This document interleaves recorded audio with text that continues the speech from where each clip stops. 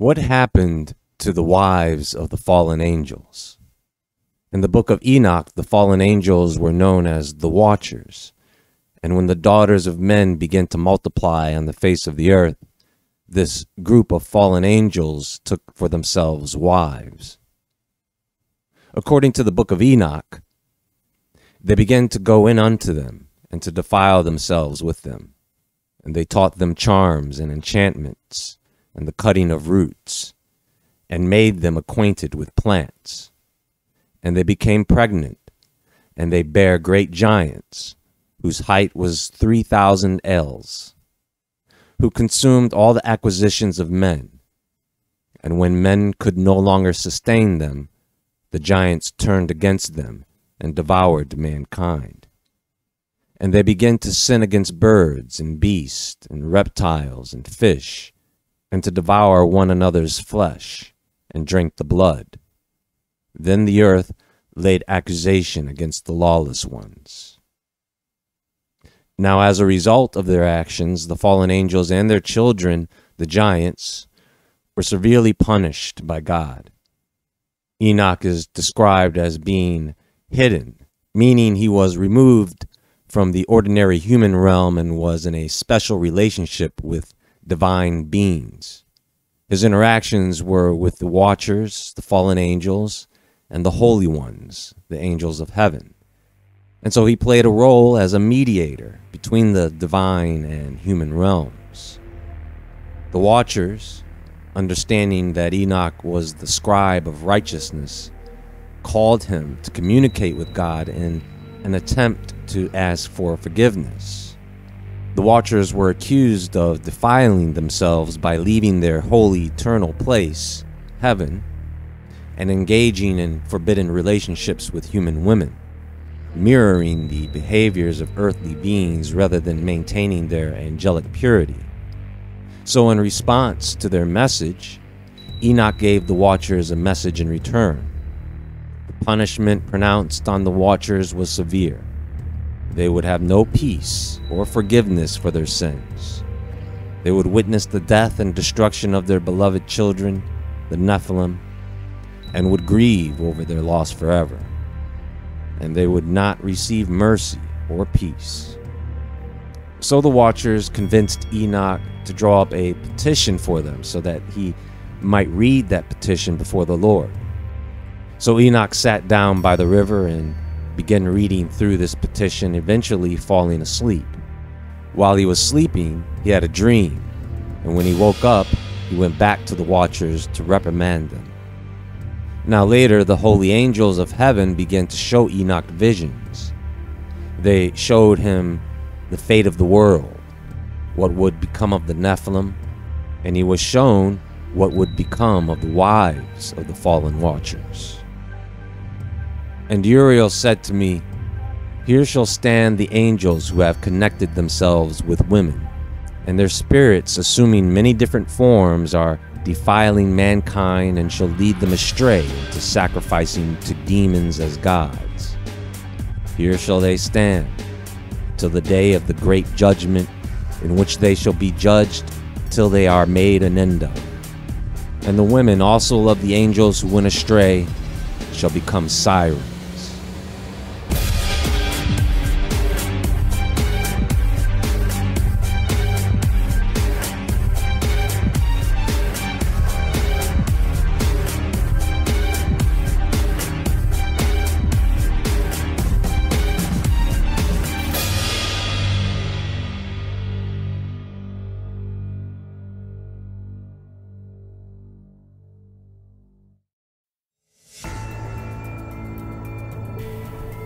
One of the passages from the book of Enoch is a depiction of a divine encounter and the judgment placed upon the Watchers. The passage begins with Enoch being in the presence of a great fire, symbolizing God's glory. Surrounded by countless divine beings, God stands alone, needing no counsel. The holy ones closest to him remain perpetually in his presence. In this setting, Enoch lies prostrate, trembling before him, until God personally calls him to rise and approach. God addresses Enoch, reassuring him not to fear and acknowledging him as a righteous man and scribe. Enoch is then given a mission to deliver a message to the Watchers. These angels, who were originally spiritual and immortal, left their heavenly position and, by taking human wives, committed a sin that corrupted their divine nature.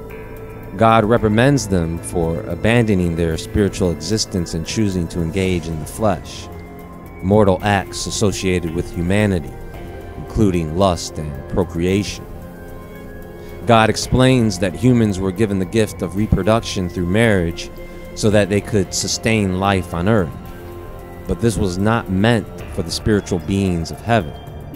By violating this order, the Watchers not only defiled themselves, but also produced offspring, the giants, or Nephilim, who were a hybrid of spirits and flesh.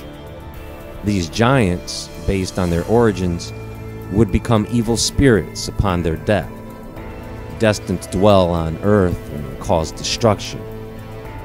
The passage describes these spirits as malevolent entities that oppress and bring chaos to humanity.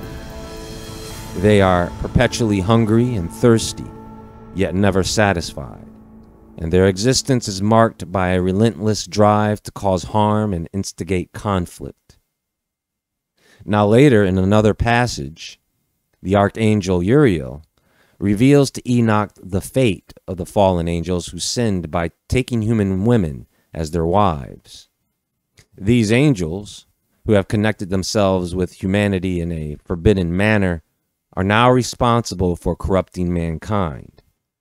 Their spirits, capable of assuming many different forms, continue to defile humanity up to this very day by leading people astray, causing them to worship demons as gods. This corruption is depicted as a type of moral and spiritual degradation. Uriel informs Enoch that these fallen angels will be held accountable for their transgressions. They are to remain in a state of punishment until the day of the great judgment, and then will be destroyed.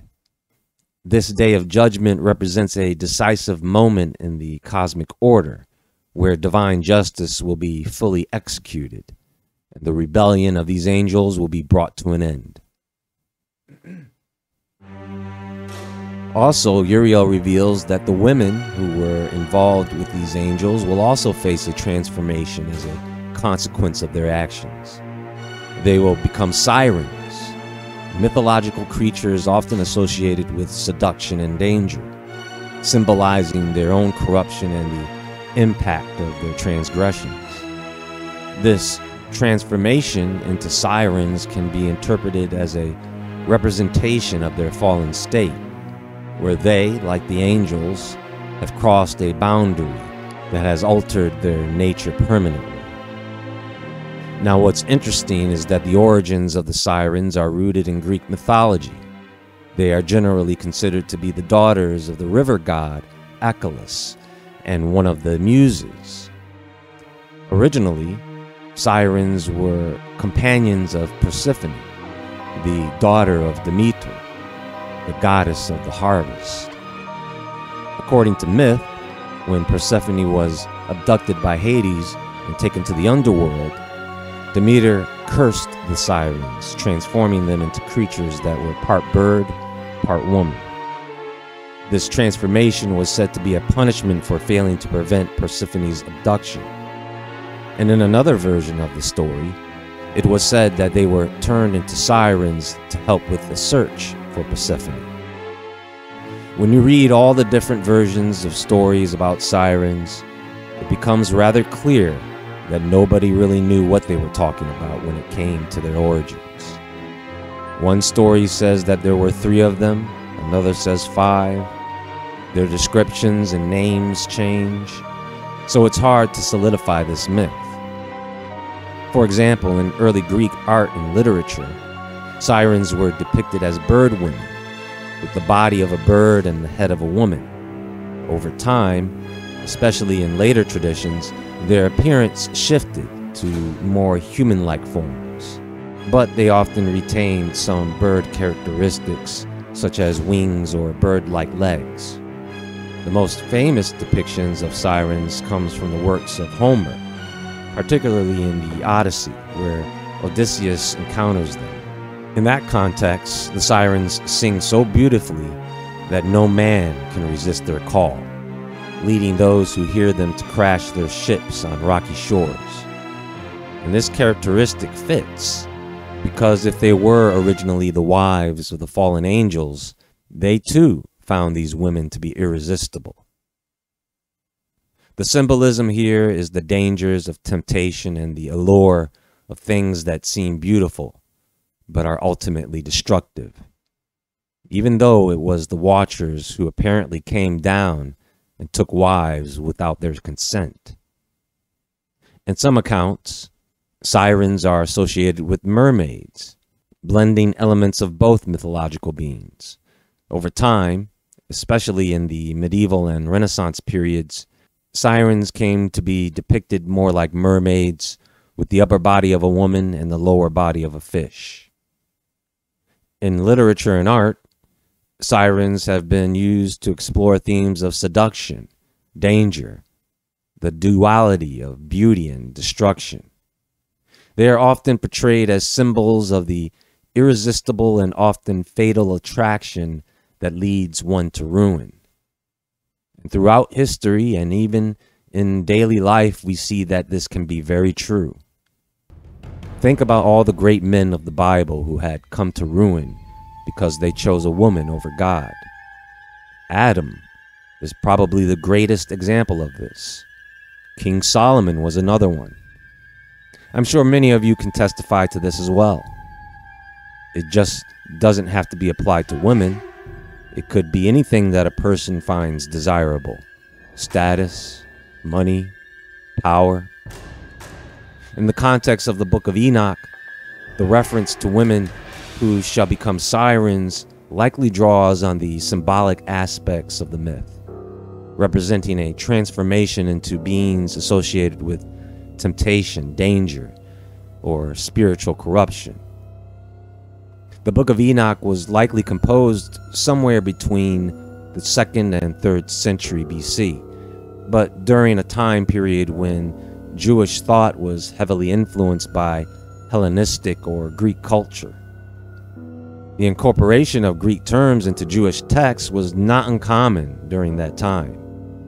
The term sirens could have been introduced into the text by translators who were familiar with Greek mythology and used the word to convey a concept that was somewhat relatable in both traditions, namely beings associated with seduction, danger, and spiritual corruption. The Book of Enoch exists in several versions, with the most complete version being the Ethiopic, as part of the Ethiopian Orthodox canon. The use of sirens may be because of the influence of Greek or other ancient cultures on the translators or scribes who preserved the text. It's possible that an original term with a similar meaning in the original language of the text was translated as sirens in later versions because it was a concept that made sense to the translators or their audience. And when you look at the Book of Enoch and you look at Greek mythology, you can definitely see that there are common themes. It makes you wonder how much of this siren and mermaid tale is based on truth. And if they did exist in some form, are they still out there, waiting for judgment? Well, that is all for today, and there is much more to come. I do have a recommended video for today, more on sirens.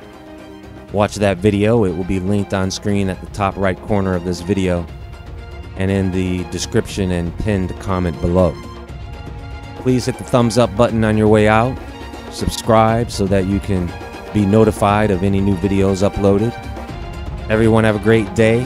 Take care, and as always, friends, stay awake, stay aware, stay safe, and I'll talk to you all soon.